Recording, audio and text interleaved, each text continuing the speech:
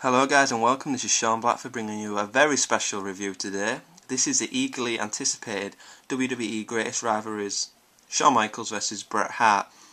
This review today is for WWEDVDnews.com. I'm Shawn Blackford, as I said before, and this DVD was actually scheduled to be the first in the series of a set, and I presume they're still going to do that series. The first one was going to be The Rock vs Stone Cold Steve Austin, and I have to say, after watching this, I cannot see any more in this series beating this, because the Shawn Michaels Bret the Hitman Hart rivalry is one of the greatest rivalries of all time. Not only was it a great rivalry to see on TV and kayfabe or not, these two actually had a serious rivalry, personal rivalry, and it was good to see these two sit down with Jim Ross and talk about everything.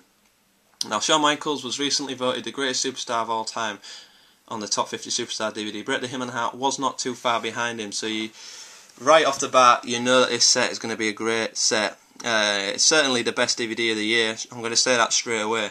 Now, the Blu-Ray set, which came out in the UK first, I believe, in the world. It's a fantastic thing for the UK to get this set before anybody else. It's certainly deserving. UK fans are some of the best fans in the world. And I'm hoping that it's going to be the first of many Blu-ray DVDs that come out first exclusively in the UK. They're obviously getting the SummerSlam Blu-rays and I believe every other Blu-ray, the pay-per-view Blu-ray. So yeah, fantastic for the UK, and this is a first. So yeah, do you see the set? Two discs. Disc 1, Disc 2. I'm going to take the inlay out because you can see it better if I take it out. I apologise for that. I'll take this out. So you can see nice pictures here. It's like presented in like a book form. Nice images. WrestleMania 12 poster there. Some nice images. And disc 1, you get the documentary. We've actually printed on the insert, which is fantastic to see. Obviously, they stopped doing the inserts, particularly for the Blu-rays. So good to see the listing at least on the sleeve. There you go. Documentary, matches on disc 1 and matches on disc 2. Some of the things that are better on the Blu-ray, I would say, would be the match between Shawn and Bret from Survivor Series 97, which I believe could, I'm not 100% sure, but I think it's the first time that this match has been put on a set, certainly a DVD, so that's good to see. The Iron Man match for the WWE title, Bret Hart vs Shawn Michaels, is also on disc 2. Both Bret's and Shawn's Hall of Fame inductions are on disc 2, as well as the return promo from Bret the Hitman Hart. Also, other promos of the Hart Foundation in '97 are on disc 2. The first ladder match is on disc 2, as well as winning the WWE Championship for the first time. Little things we're talking about there. Now, the match is on disc 1. Rock vs Hart Foundation from the Garden 1989. The first encounter between Bret and Shawn in single action. As I said, the first ever ladder match from Portland in '92. All good stuff to see, but it's a documentary what takes this DVD to a whole new level. The way they set it out is that it's like San Antonio versus Calgary. They're talking about how they broke into the business first and foremost. Very, very similar the way they broke in. Shawn broke in to the WWE with this like kind of a bad boy image with his partner Marty Jannetty, that was regarded as like, you know, not the most, how would I call this, most well-behaved guys. Bret the Hitman Hart said that he wanted to come into the company and come straight into a tag team because he thought it would be better for him in the long run. Him and Jim the Anvil Neidhart obviously formed the Hart Foundation, which was a very successful tag team in the WWF in the early or late 80s, early 90s. Shawn Michaels obviously was with Marty Jannetty, and it talks about them teams clashing and both wanting to work with each other in the early days.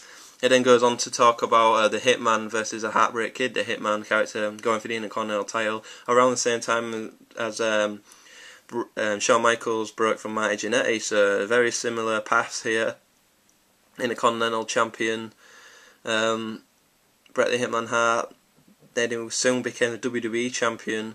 As Bret was a WWE champion, Shawn Michaels was the Intercontinental champion, and they talked about the IC title being the workhorse title and how much it meant to smaller guys, in them years. And then on the 92, 93, 94 years, it certainly got these two over as main eventers, and they talk about how the business started to change from being the big guys to being like them, the smaller guys, going for the main titles. And they said that this was better for the business because now you were getting the main event, which was the best matches in the main event, as opposed to the tag team match being the best match on the card and being mid-card. So that was good to see. It talks about how these two actually had a great friendship before that they had their rivalry. Talking about how in them days, the early 90s, mid-90s, that they was fantastic friends, and they was always work with each other and go around to each other's houses and whatnot. And Bret talks about how he feels that he helped Shawn break through to a main event level guy. Goes right through it. The rivalry then spices up around WrestleMania 12 when they have to work with each other.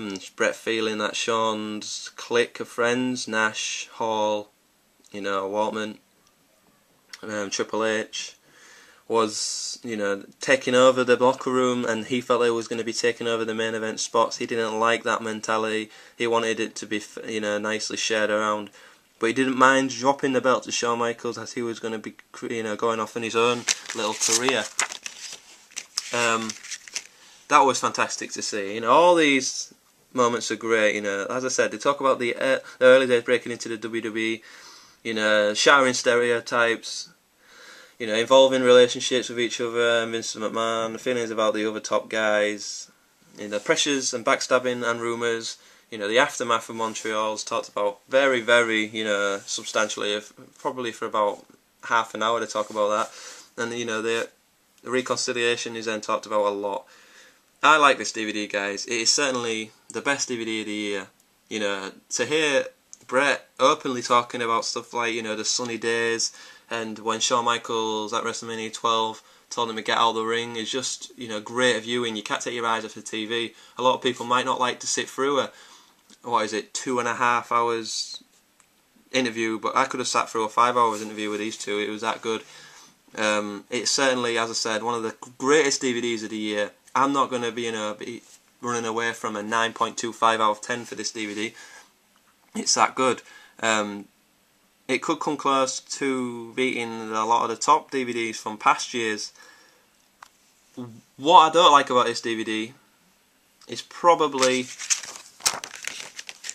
the fact that they just seem to talk about the earlier stuff a bit too much. I like to hear them talk about the later stuff a lot more. If that was, but they needed to talk about the earlier stuff. I mean, they seem to go off topic a lot of the time, which wasn't needed. Bret the Hitman Hart seems to recall a lot more than Shawn Michaels, and rightly so. He was the one that was screwed, and it seems that Bret's been holding on to this moment for a long, long time. It definitely means a lot more to Bret than it does to Shawn. But Shawn certainly, wants to get this behind him and live the rest of his life. That's the expression I got. Like Bret says in this DVD, he thought about many a times after leaving WWF, like jumping into the ring with a machine gun. He thought about how that could be, done. So, they talk about the Owen Hart situation as well. They go into talking about, like, Bret. What I liked about this, there was a moment in DVD where Bret the Hitman Hart says at one point, what really started to really get these two to hate each other was when Bret walks up to Shawn Michaels as WWE champion. He says that they were scheduled to face each other at WrestleMania 14 for the title, and he says, look, I have no problem in dropping this belt to you, I just, I want you to know that. And Shawn Michaels turned around to him and says, well, it's great that you're going to do that, but I will not do the same for you. I just hope you know that. That, for me, was great viewing, because here you got, it's like a car crash, you feel a little uncomfortable watching it, but you just want to watch as well. And, Bret's like, really open about this, and Shawn Michaels, like, he kind of blames it all on his mentality back then and how, young he was, and blames it on his youth a bit. I like to think that Shawn Michaels still has a little bit of that in him now. I believe that Shawn was that pissed that he needed to get that point across to Bret. Shawn says in the DVD that he wanted to change the industry and Bret wanted to keep it traditional. I like them, it was always going to clash, and it's fantastic DVD, guys, and Blu-ray. You're going to get the Blu-ray over the DVD, let's face it. The Blu-ray's got a lot more stuff, particularly the match at Montreal, which most of the DVD kind of circles around. I'm surprised that wasn't a DVD extra. But yeah, definitely 9.25 out of 10, guys. Pick it up. It's DVD Blu-ray of the year. I have no problems in saying that. Please keep visiting www.dvdnews.com, and please sub to my channel if you can. Shawn Blackford, links in the description box. So yeah, go and buy this, guys. The release, I believe, is in 9 days' time in the US. So yeah, pick it up, and thank you for watching. Peace.